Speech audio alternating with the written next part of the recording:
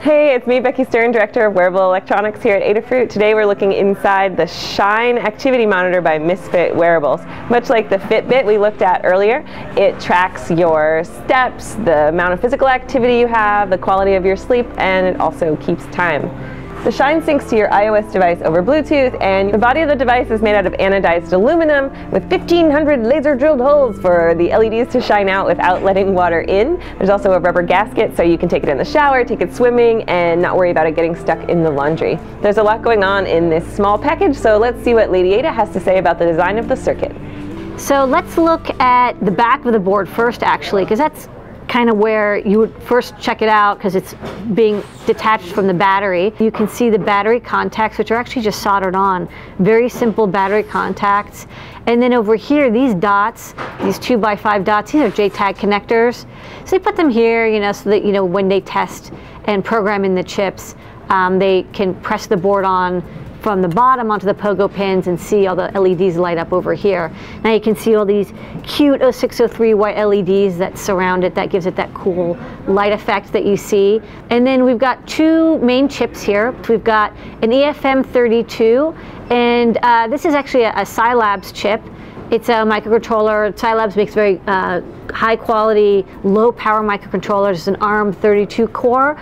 It's BGA. There's got some sort of water or weatherproofing material around the BGA, maybe something to keep it stable, because otherwise it could crack off fairly easily, because it's a pretty big component. And then over here we've got the CC2541. Almost every other device that we've opened up that does Bluetooth has one of the CC2540s in them. This is the TI 8051 core Bluetooth low energy chips. This actually has a microcontroller inside of it. But for whatever reason, even though some devices we've seen uses the microcontroller inside as the main micro, these guys decided to have a separate microcontroller. Maybe they really like the FM32. Maybe they keep the Bluetooth off and they use the low power 32-bit ARM. Unclear. Everyone's got their own reasons, but since these two take up a lot of space, we're guessing there's a pretty good reason for why they have both of them. And over here, there's that very common accelerometer we see in almost all of these projects that we've taken apart, the LIST 3DH, which is the ST Micro triple axis accelerometer. Really good, high quality accelerometer, but low cost, which is what people really like about it. It's also really small. So this little guy is probably about like 16 plus or minus G's, triple axis. So that's your motion control. And I got some power management stuff over here. You got some big capacitors. You can check these out. And then what was really cool about this project is you're thinking, well, this whole thing is made out of metal. And as you probably remember from your physics class, you can't send radio waves through metal, right? It acts as a Faraday cage. Well, if you look over here, we can follow the antenna path. You've got your CC2541, and then over here, this is the balun. This is the antenna balancer, so that kind of takes care of all the impedance matching for the antenna, but then there's no trace antenna. Instead, if you flip it over, this U3 and L5, this is the antenna. U3 is the antenna. This little ceramic chip antenna, which is over here.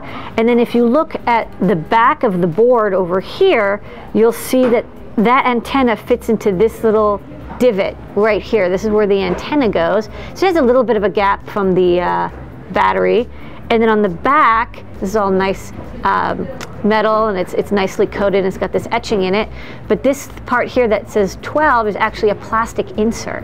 So this is a really difficult manufacturing step. What they have to do is they have to put in this epoxy plastic into this metal after they've milled it out. It's a difficult step, but that's how you can actually have the antenna function even though it's inside what looks like a completely solid metal disc. So that's the this cute little Shine board.